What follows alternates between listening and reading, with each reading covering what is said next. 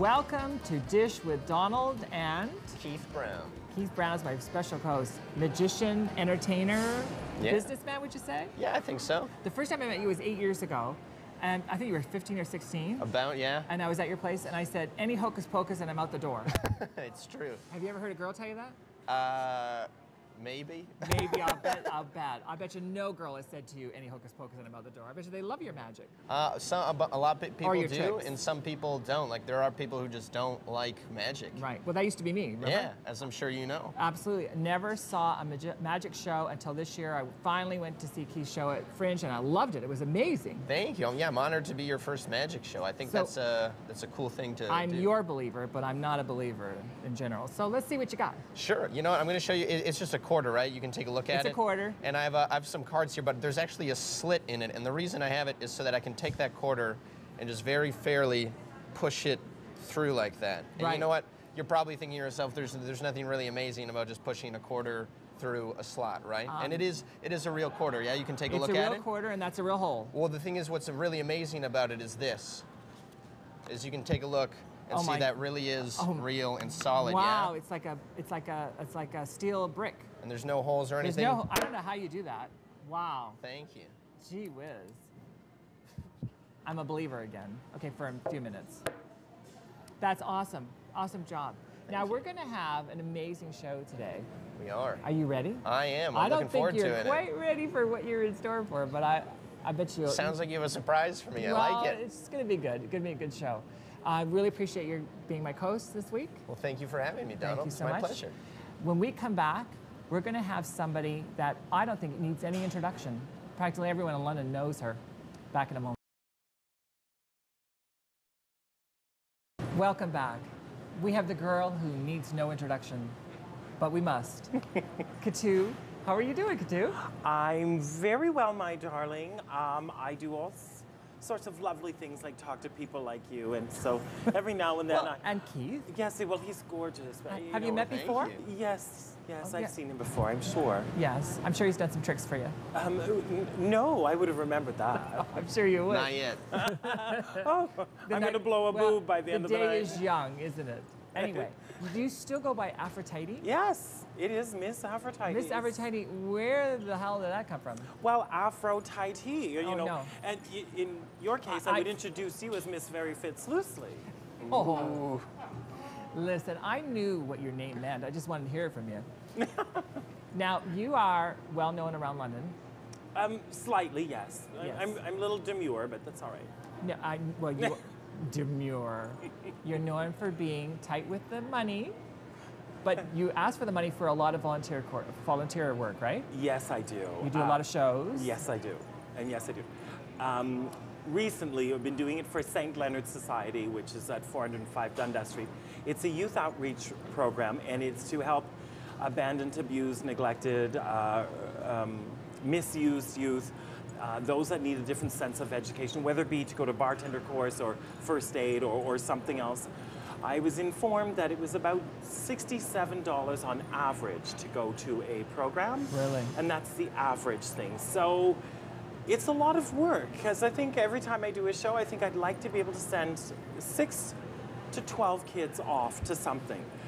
I know what it's like not to have, and I know what it's like to go through hell and a hard time. I know what it's like to be abused and be misrepresented and given bad information and go through hell. So Yes, you have. And you know, I think that people, because you are very visual, you know, everyone knows of really? you. Once they see you, they don't forget you, right, Katu? but I also think that the visual hides the story of your life, right? yes, to some extent, and I think most drag queens that would be true to some extent. I was always looking for something so I could deal with the pain and I could deal with the rejection. And I'm like, okay, well, in high school I learned one time, when you got on stage and you introduced the bullies and tried to get them to come on stage, these big people like this that were magnificent and grand all of a sudden became under your shoe and they just sort of scurried away. Right. And it's like, well, I can use that now. Being faith-based, I wanted to do something that would stand out. And I thought, well, I like stage. I enjoy talking to people. I want to do fundraising. And my prayer was get me through this and let me do something that's constructive and Right. something that shows that you did not win. Because you, So- darling, have you ever been in the closet? Only to get something out. It's too small. I would need one the size, I don't know, size of an average Well, living room. because you've been someone who has dressed up and been very open about your sexuality and your orientation and your visual. You've always dressed up beautifully. You also have received attention years before gays received acceptance, right? Yes, I used to work at a fast food restaurant, which will remain nameless for many reasons. Write me and I'll tell you after. I was, right. I remember a man one time threw a burger at my face Oh, across sorry. the counter and sprayed me with the ketchup. A Big And- Mac? Yeah, really. Oh. It was, no, he wasn't so big. But anyways, it was the ketchup, it was all over the place. Wow. My boss was not supportive and said I had to clean it up. Wow. I had to mop the floor, I had to clean it up, and that was London, and that was acceptable. I had to clean it up if you wanted your job, and if I didn't, I was going to be fired. I But had you've a also had customer physical- punch me, Punch you, yeah. and I've been slapped, and I've been spat at, Right. and nobody does anything about it because you call the police, it's not really that sort of thing. The boss won't let you, you're under threat to be fired.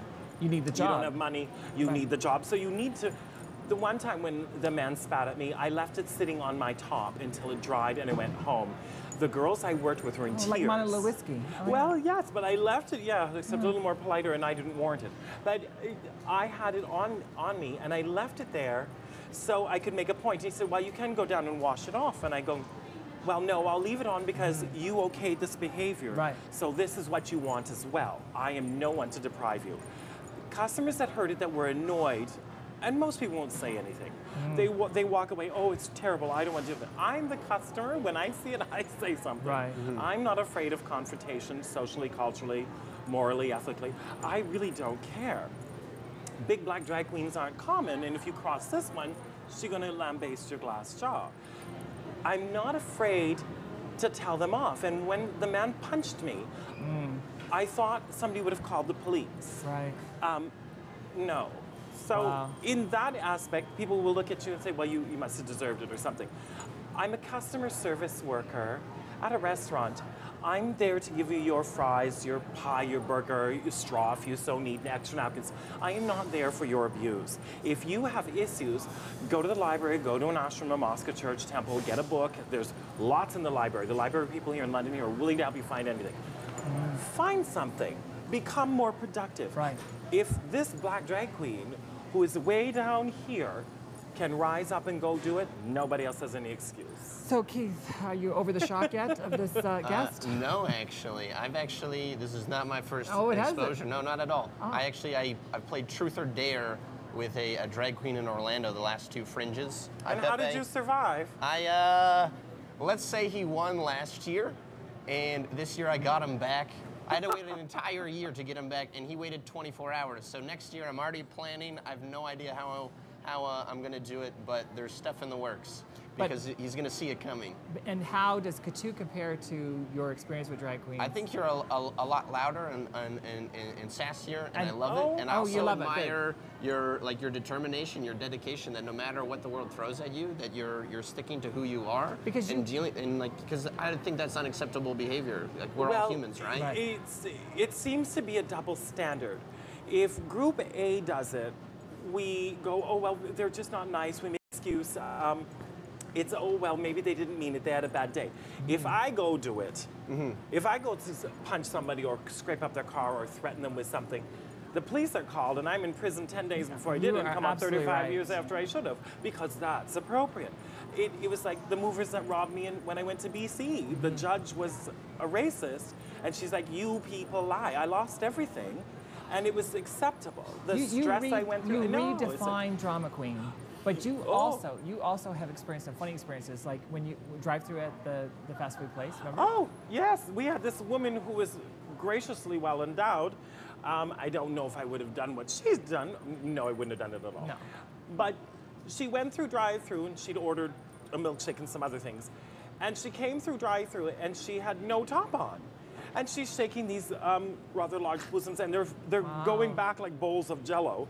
And I was quite awestruck. And she goes, "So what do you think of these?" And me being bitchy, and I've had enough of people of that day, I turn and I go, "Ladies and gentlemen, I have now found Silicon Valley."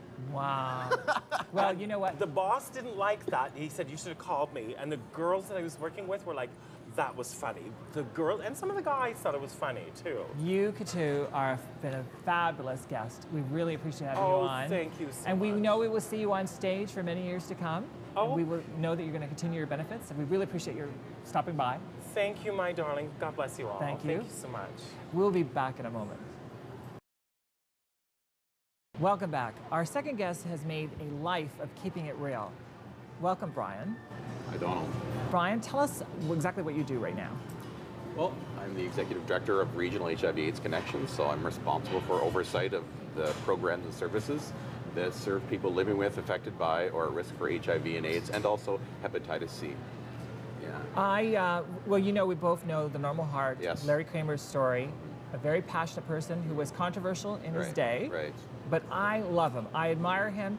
What has brought you to where you are today? What a great question. I mean, I think about my whole career trajectory, so to speak, and I've always been in a helping profession of some form. I've worked within developmental services for years. Even when I was self-employed, I ran an introduction service for single people, helping them find relationships and marriage. I did that for about 4 years. Wow. And then transitioned from that into working in employment services for people with disabilities. I worked at Leeds Employment Services for about 4 years, community lived in London for a couple of years, and then spent a decade at Goodwill Industries before I kind of made a defining career decision for myself to move into HIV and AIDS sector work. Would you call yourself an activist? I think I'm an activist, I mean, sometimes that has a negative connotation as a controversial, stand up and get in your face kind of approach. I'm not necessarily... Thank you very much. I'm not sure I'm that kind of guy, Right. but I certainly utilize the skills and energy and resources I have to hopefully affect change in our system and help marginalized communities work toward having better health outcomes and a better life. Right. Yes. Definitely. Yeah. How long have you been executive director? Yeah, so about 7 years. I've been at the agency for 9, and about 2 years in, the executive director at the time was moving on, and I stepped in as interim ED and then became the ED. So 7 years in total. Now, have you had much experience with this kind of organization? I have not actually. I've worked with a bunch of different organizations, but not specifically this one. Right. And I would like to. What's something that you've accomplished in your time as the executive director? Well, I like to think there's been a number of things accomplished. I won't attribute them to me specifically, but in the context of a team, our recent amalgamation with the John Gordon Home, which is has a long history of providing palliative care for people who are dying of AIDS in the day. Not that people don't die of AIDS here in 2015, but that happens less often. John Gordon Home has become a transitional housing support service for people that basically you come in and for the most part you get well and you can go back out to independent living. So RHAC and John Gordon Home have very similar mandates, and we felt that in the context of being able to respond to the changing landscape, there's lots of shifts in funding. We wanted to strengthen our capacity to be able to respond effectively to the people we serve.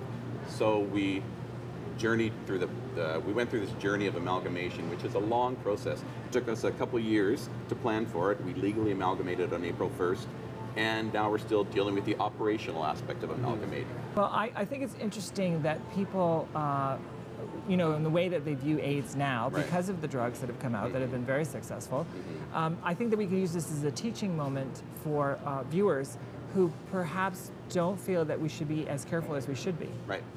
That's a great question, or a great comment.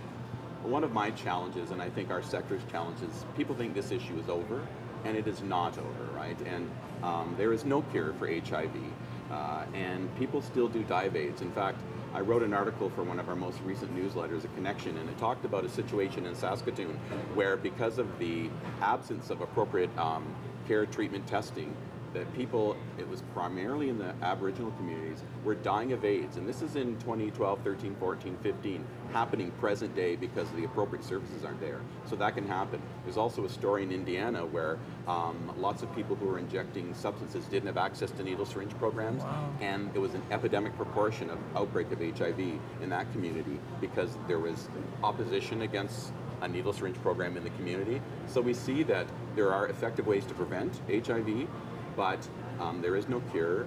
It's a complicated illness to have. It can challenge every aspect of your life.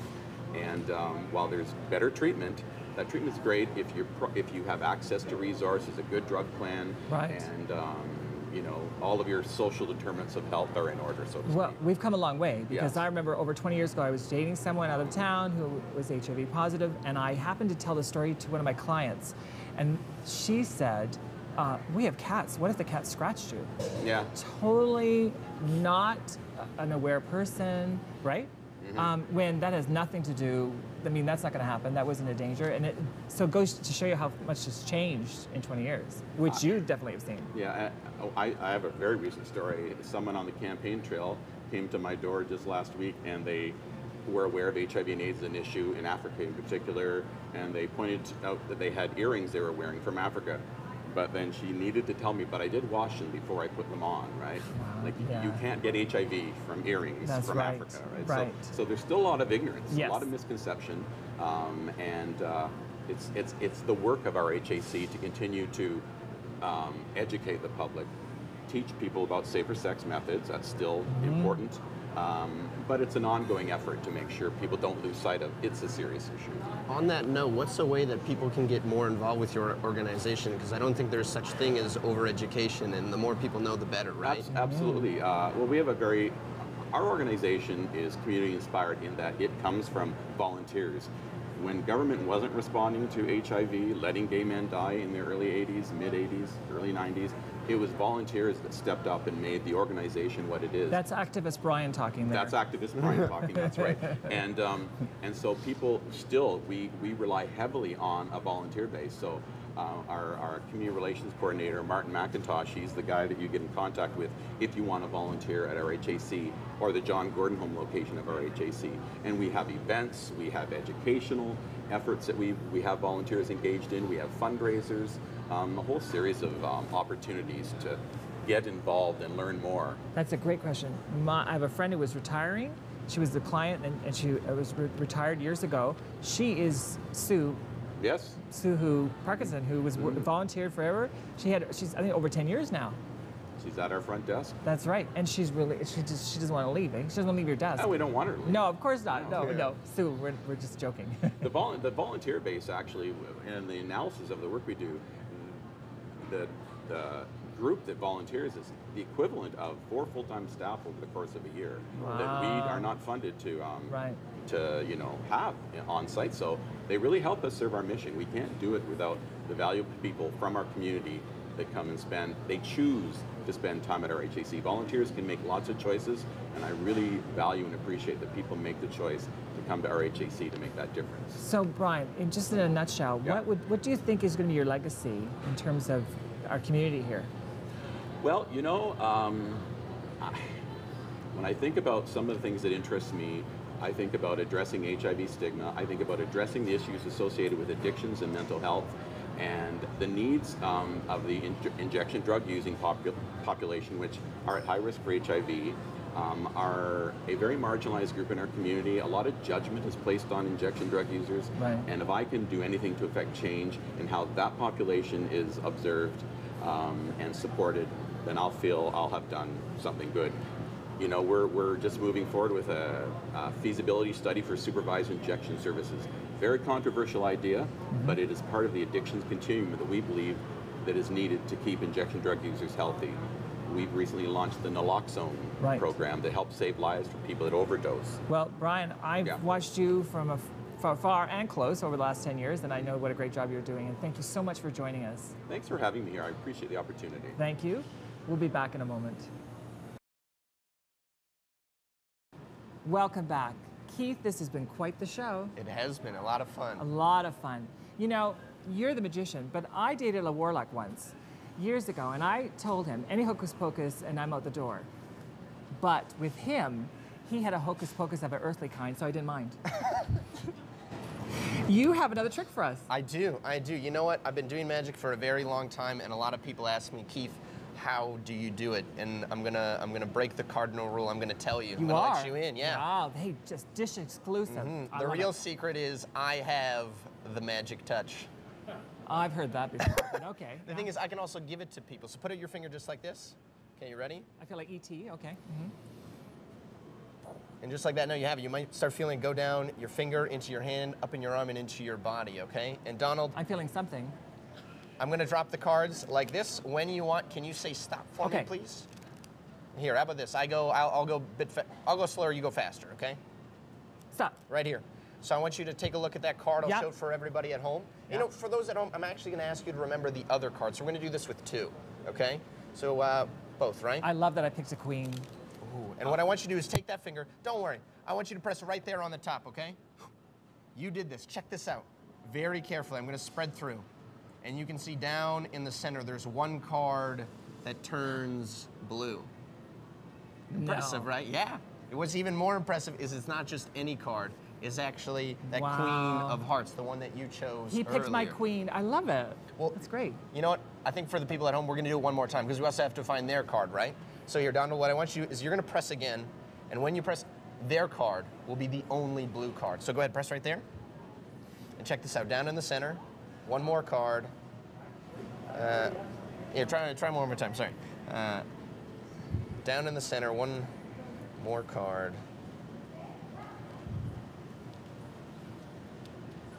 Oh, you know what?